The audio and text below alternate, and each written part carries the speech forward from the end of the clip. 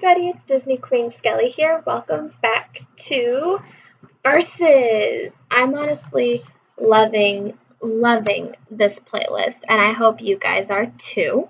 Today we will be comparing the Main Street vehicles of Disneyland and then the Main Street vehicles of Walt Disney World. So if you guys are new to Versus, how this works is I read articles that I found, and then you guys give your opinion on which one's better in the comment section down below.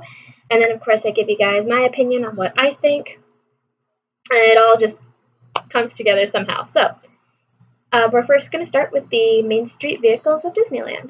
Next stop, Memory Lane. Climb into the classic chassis and sit back and relax as you are transported from one end of Main Street, USA to the other. The vintage vehicles include horse-drawn streetcar, an old-fashioned trolley pulled by a horse, jitney, an early automobile without a roof, fire engine, a replica of the very first fire trucks, omnibus, a gas-powered open-air two-story bus. Come experience a jaunty journey from a bygone era. Where to board? There are two stops in Disneyland Park: Town Square near City Hall and Central Plaza in front of Sleeping Beauty's castle. Each trip is one way. Know before you go. Main Street vehicles close intermittently to accommodate parade performances and may only be available earlier in the day. Next, we're going to talk about the Walt Disney World Main Street vehicles. General information. Location. Run the length of Main Street.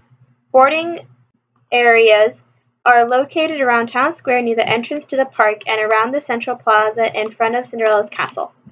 Date opened, October 1st, 1971. Number of ride units. At any given time of each vehicle may be on Main Street. Ride capacity varies by vehicle. Restraint method, none. Ticket rating, a ticket. Ride photo, no. Time commitment, open and close with the park. Do not run during parades, fireworks, or anything else that causes congestion on Main Street.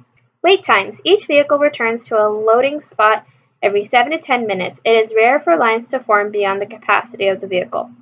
Length of ride, 3 minutes. Fast pass, no. Single rider, no.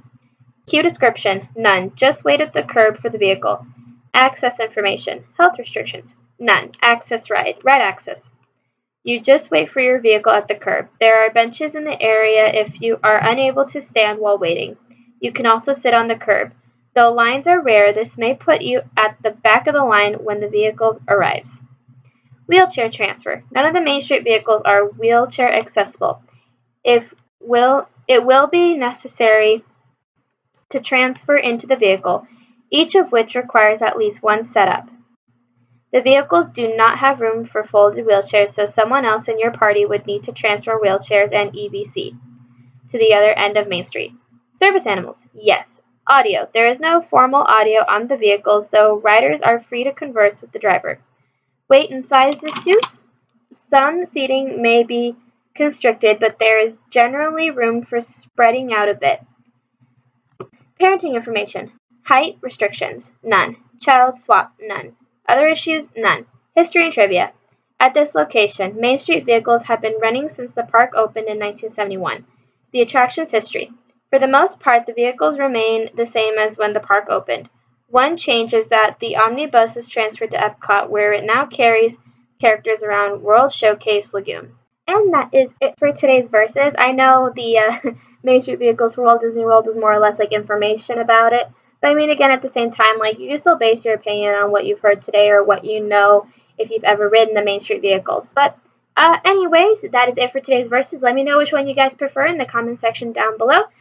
Personally, I've never ridden the Main Street vehicles in Florida, but I actually haven't ridden the ones at Disneyland either, so I can't really give my opinion on it. But it seems like the ones at Disneyland are very nice, and I'm sure the ones at Walt Disney World are just as nice. But anyway, thank you guys so much for watching. Bye, little skeletons. Stay safe. Love you guys.